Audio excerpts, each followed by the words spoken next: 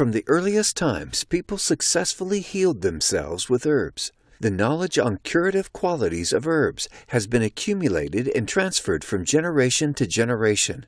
It took place even when the books were not printed. They were written and rewritten by hand. As for Siberia, the books were rewritten by monks in special monastery workshops.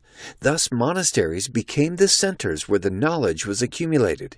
They created libraries full of books, including those about healing herbs. In addition, monks were successfully engaged in herbal healing. The accumulated knowledge and their own century-long practice enabled monks to create unique recipes of Siberian monastery tea consisting of healing herbs. These types of tea turned out to be especially effective in curing various diseases. The recipes have been improved and tested in practice for centuries. It is these recipes that constitute the composition of real Siberian monastery tea. What is the usual way to be treated nowadays?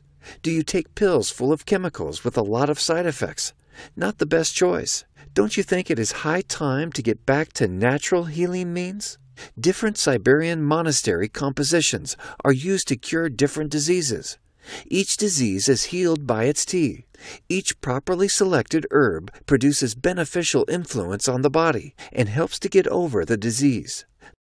The key secret of Siberian monastery tea curative effects lies in the correct proportions of herbs comprising the tea.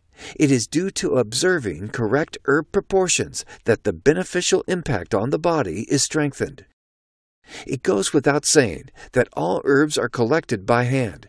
They are certified, and there are no GMO, dyes, flavors, or any other artificial additives. 100% natural.